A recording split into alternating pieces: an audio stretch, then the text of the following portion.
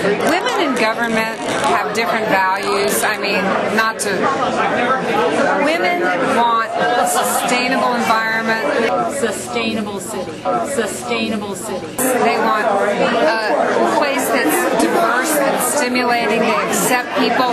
But what's most fun about women is the way we work. It's very collective. It's very nonlinear. And I'm looking forward to this. When Mary asked me to run this manage her campaign, a lot of people said, Mitch, don't bother because there's just no way she's going to be able to win this race. That this guy's got way too much money, he's an incumbent, and don't bother doing it. Money isn't the only indicator of who's most elected, and that citizens are going to choose who actually is best going to serve, and that you can't just buy seats. And I really believe that what was illustrated today, where Shawn Harrison tried to buy a city council seat, and through grassroots perseverance and a lot of hard work, and honestly a large progressive grassroots base. And this is true now that we've overcome some big money odds, right? Yeah.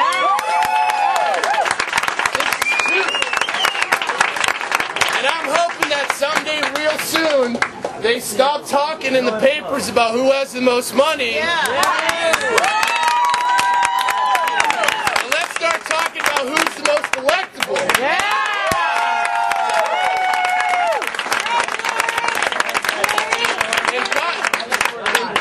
Dare I venture off the non-partisan route, but just for a second, go ahead. Let's do that. Yeah. Because this race was a partisan race, and we knew it was. But as far as I'm concerned, and as far as everybody in this room is concerned, this is the new Democratic team and the new Democratic Party in this part of the country.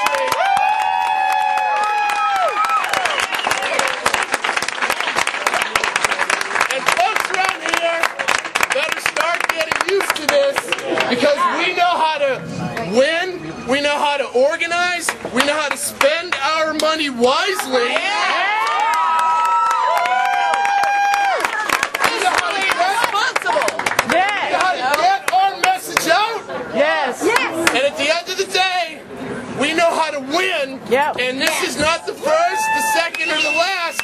They better get used to this because there's a lot of money.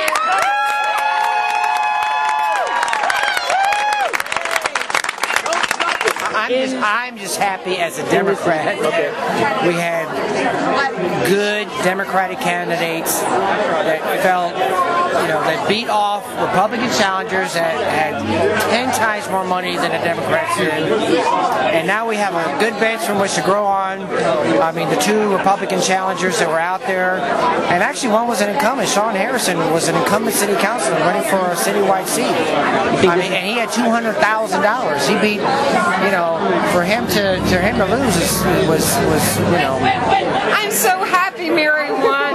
She was outspent 5-1, and the authenticity of her message compelled people, and they voted for her.